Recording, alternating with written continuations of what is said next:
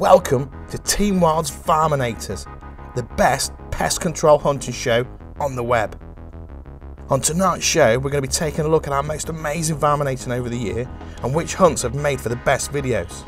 First up, we joined myself and Wildy's mixed game shoot in Derbyshire. When the boys arrived, I managed to draw the short straw again and ended up beating through the woods as Wildy joined the guns walking along the woodland's outskirts.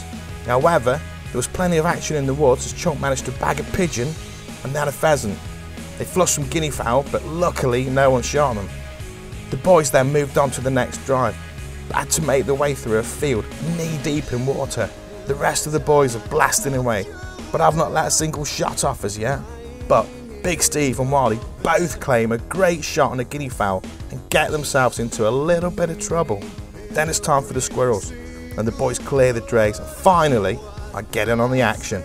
A good day of fun for all involved and a real action-packed day of varminating. So once again, thanks to Chunk and Big Steve for taking us up here and letting us shoot this morning. Next up, myself and Wildy are back in the field for a day of pigeon shooting over decoys in the depths of winter. With snow on the ground, it may not seem the best time for pigeons, but we're hard at it to clear them out before spring arrives and there's young crops that need protecting. We get set up for the day with all the right gear, camo netting, shotguns, decoys, the business. But it doesn't go as planned to start, with the birds all heading off in the opposite direction. We're forced to rethink our plans, and luckily enough the birds start streaming into the decoys. Finally we're up and running, hammering away at the pigeons and getting plenty of birds on the ground for what turned out to be an epic day of pigeon shooting. How to kill your cameraman while pigeon shooting. Next on the list of vermin busting action is a pest problem of a different sort. Across the pond in Texas, Josh White and the guys at L3 Outdoors are happy to take on any challenge. However, when there's an alligator causing grief in the nearby pond, they may have just bitten off more than they could chew, but that never fazed them.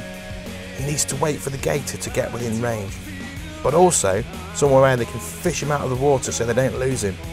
After patiently waiting, Josh gets his shot and makes it count. The gator is down and out, but now someone's got to go and get him. So he sends his trusty sidekick Jeremy, who attempts to head out in a boat full of holes. And when that doesn't work, he sent him to the drink for a little swim. Jeremy swims out, hooks the gator and drags him back in. Ha! Better you than me, Jeremy. Oh, I'd love to hunt for a living. Well, yeah, you don't want to work for me. Top of the epic list for 2013 for Team Wild's Varminators, according to you guys at home, is our very first video for the show, Walked Up Fox Shooting. With almost 100,000 views on the video, it's proven to be a favourite with our fans. Steve and myself were out again with Big Steve of SPD Pest Control and his partner in crime, Chunk. The guys had a wooded area that they needed clearing of foxes and any other problem pests.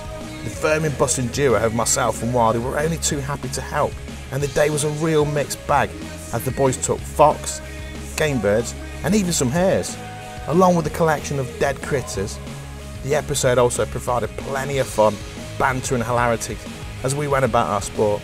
We've had what we had here, 2 hares, pheasant, 2 ducks, woodcock and a snipe. If you missed any of these shows or would like to see the full Varminators lineup, click on the link below to go to the show playlist where you can access all of the videos in one place.